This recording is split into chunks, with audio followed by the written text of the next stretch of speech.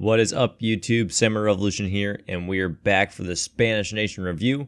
But before this ends, make sure you guys vote for the next civilization. We got France and Japan. But let's get into the civilization bonus. So experience is earned faster. What that basically means is that you get faster shipments. So you'll be able to get like 2 shipments by age 1, which is kind of cool. But as you can see there, my favorite combo is the Lancer and Skirm. And let's see why. So you've probably seen this clip already. But with Unction, these guys are insane combined together. And, excuse me, the Lancers especially are one of the better cav units with this Unction. They're so good against infantry, even Musketeers, as you'll see in this clip here. And then combined with the Skirmishers, they just knock out infantry like no problem. The Lancers, with that card, get the bonus against infantry. And the Skirms with the attack bonus from the Unction just dominate heavy infantry, as you're seeing in this clip. So it's really exciting to see. It was one of my favorite combos. We'll see it a little bit later in this video too. And yeah, just probably one of the best combinations for knocking out straight up heavy infantry that I've used. Just of how like fast they just mow through them. Obviously, your cavalry is going to take some hits if you're going head to head versus like Musketeers. But overall, like your Skirmishers get to stay back and shoot, and they do so much damage that you don't have any issues knocking out other units. So that's really fun, and it's really easy to use. Just having your Skirms kind of chill on the back, and if you need to, you can always spawn some Dragoons in. But yeah, that was my favorite combo.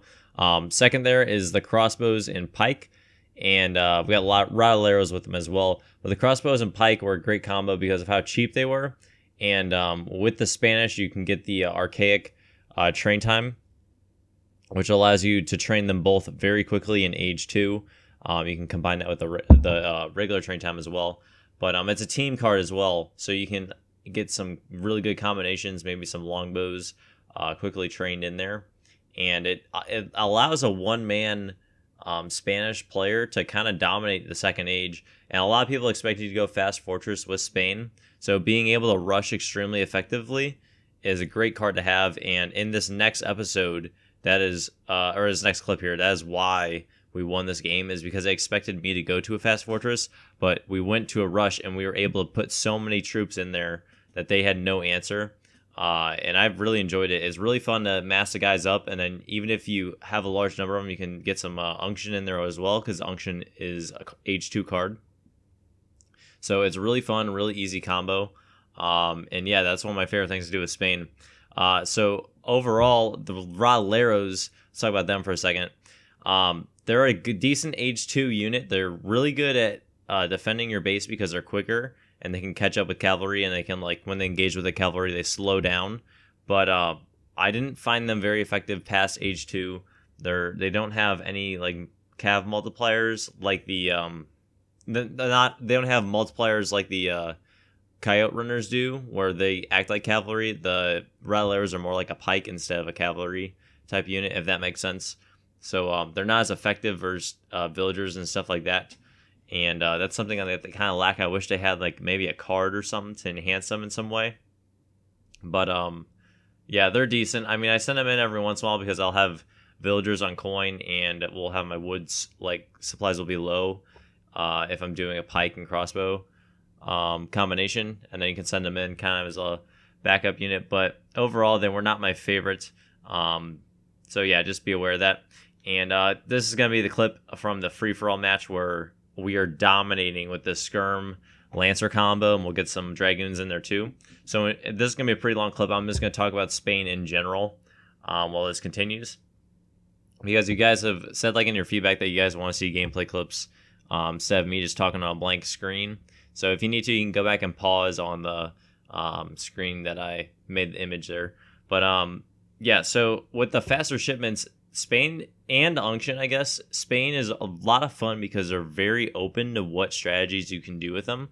And because they're overall, they're just, I like, Spain is like overall just average at the base, but because of Unction, they excel in any way you want them to. And because of the shipments, you can really diversify your strategies. So if, for example, if you want to do a really good rush, that is extremely possible. You can easily get several cards in before the opponent maybe gets 2. You can have 4 in, and or you could go like with advanced trade posts and you can get more shipments in, which is kind of crazy. So you can get even faster. But with that, you can get a really strong Russian. I did it in one of my videos. You can get a solid Russian. But at the same time, if you like Fast Fortress, which is what Spain is more known for, especially in the vanilla, you can easily do that, of course. And because you have those extra shipments, you can send in a lot more Fast Fortress units much quicker as well. So then you have a stronger Fast Fortress attack too. And then if you want to do like more of a boom, like a water boom, you can do that with Spain as well, because they have a great navy. Probably one of the better navies in the game because of how many navy cards they have. If you watch this free-for-all match, you saw how dominant my navy was. And I mean, I didn't have too much contesting, but they still did a great job overall. So, I mean, you could go that route as well. But really, anything you want to do, Spain can generally do it. They don't really have a land boom. There's no like benefit for that. They don't have shrines or houses or anything like that. But overall, they have really diverse like means of getting strategies that you want because of how many cards you can send in.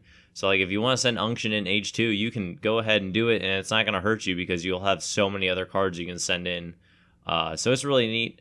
It's fun to play with them. If you have not played with Spain, I'd totally do it and just try to like make your own strategies with them and go around some different cards and kind of build yourself around that. It's a lot of fun, and it kind of makes you feel like a little bit different in comparison to other civs. But at the same time, it's really funny because they're so basic. The only unique units they have is a Lancer, which is insane, and rods. But they still feel very like moldable, and that would be my like go-to word for Spain, is that they're a very moldable civ in any way you want to play. And that's fun. I enjoy doing that. I like civs that can do that, and they're fun to do that for sure. There was a gameplay clip on this that I used the Dragoons, and they were just going toe-to-toe with Portugal's Dragoons, and they were basically the same. So with Unction, Spain is unreal. They can go toe-to-toe with any like unit on the other side. So like, for example, how Portugal has the best Dragoons in the game. Obviously, they have more range, but going toe-to-toe just straight up, they can do just as much damage as the Portuguese Dragoons, which is kind of cool. And I'm sure I was missing like some cav attack cards too. But same thing, like they'll have their skirms are insane when they have that Unction. Their musketeers are insane when they have the Unction. Pikes, Imperial pikes they have also, which are fun to use. Age 5. I don't really use them that much just because I normally rely on coin armies once I get later in the game. But if you like using wood armies late in the game, you could totally do that with Spain as well. So just a very moldable civ, fun to use. They're strong wherever you really put them. If you like certain like if you like cannons, I'm sure Spain would be insane with a bunch of cannons. That I haven't tried it, but I think it would be lots of fun, and you could totally do that as well. So that's just kind of like my overall look at them. Let's go look at the pros and the cons now, and we'll kind of continue to talk a little more in depth here. So pros, as I was saying, is that they have an extremely strong rush because of how many cards you can send in, and like with that, you can send in resources if you want to. You can send the train times if you want to, and get your units out quicker. You can send in units. You can send in Unction. There's so many things that you can do that it's really awesome, and you can do a bunch of different rush strategies. There's probably an infinite amount of strategies you could do rushing just with Spain. And so that's fun to do. That's awesome. At the same time, they also have a good Fast Fortress, which is great because your opponent might not know what to do. Most people anticipate Fast Fortress with Spain, so that's why I think a rush is pretty fun. But maybe after this video, everyone's going to be expecting rushes now, so we'll see. But the Fast Fortress is great because you can send in a ton of H3 units along with your age up. So that's pretty cool too. The next one there, Unction adds diversity. So kind of what I was saying, it adds some moldability to them. If you like playing a certain way with the Unction, you'll be able to do that, and you'll be able to excel. So if you like Dragoons, you can use Dragoons with Spain. You're just not going to have the range the Portuguese will have. You'll have an insanely good Dragoon unit still. Or if you like using crossbows and pikes, you can get Unction with crossbows and pikes. So however you'd like to do that. And then the quick shipments, obviously, that's also much needed for diversibility. If you like eco, you can send a bunch of wood or coin cards. You can do any of that stuff and really get your eco going. Especially like Age 3, one of their cards, I can't think of it. It's like colonial estates or something like that, where you get like an extreme population boost from your town centers. Such a great card to have, and it doesn't hurt you because Spain has so many cards, or they get to send in so many cards that you can just send it in on the fly and it won't hurt you, and you won't have to make any houses. So it saves you like 1,500 wood. Like it's pretty awesome. So that's cool. Amazing navy and water. So their navy, obviously, with their insane galleon cards, which we'll need to do at some point. We'll definitely get like some really good Spanish navy gameplay in. That's what I was kind of trying to do with the free for all, but it didn't work out. But yeah, they have some insane navy cards, and their war boom is good as well with that because they have the schooner card, so they can rule the oceans very easily. And Lancers are obviously great. They're so good taking out heavy infantry. They're insane versus light infantry. Like, if you have skirmishers, dude, and Lancers are coming at you, it's over. Like, especially if there's unction, it's like a one-hit kill. So that's fun to do. They're great H3. They are an H3 unit. You can't get them H2. So that's one reason that people do the Fast Fortress, is so they can get those Lancers. So yeah, that's another really good perk for them. And then additionally, they have the War Dogs, which is, it's probably not going to seem like a lot, but if you like harassing your opponent early on, like if you're going to rush and you want to get some harassment going, toss out 5 War Dogs right on some villagers, and that'll get them going. Like, I don't really want to encourage that because it's really annoying to play against, but it is effective and it is a strategy and it's in the game. And it is an advantage that Spain has, so I had to point it out. So that's cool too. And then additionally with that, you can get treasures very easily because of the War Dogs and your Explorers. So that's cool there too. So going into the cons now is that they need cards, and they need unction. Like, it's like the pros are the cons. Like, your greatest weakness is your greatest strength is your weakness as well. And this is especially true with Spain, is so they need cards to be effective. If they didn't have those fast playing cards, you couldn't mold them in a certain way. There was no true strength to them. Maybe the Lancers, but other than that, there's no true strength. So that's really why they need them, is to get that little edge. And then unction is additionally much needed, especially late game. So when Spain struggles most of the time, I found, was like Fortress going into Industrial if I didn't have unction. Because their economy is not the best, and that's the other con. Because their economy isn't amazing, they don't really have a true boom. They really need something to get them equal to the opponent. And because, like, so for example, if my economy isn't the best, I'm not gonna be able to pump out as many troops as, let's say I'm playing like Great Britain. If I'm playing the British, he is gonna have probably way more resources than me if he has his housing boom in already. And I don't have anything like going for me yet. So to counter that, you can send in the unction, and my troops are gonna have the higher attack, so they'll be able to fight off a greater quantity, basically. So it's quality over quantity with Spain, if that makes sense. Unless you're doing like crossbows and pikes, and you can mass those pretty well, but you gotta be very careful, obviously.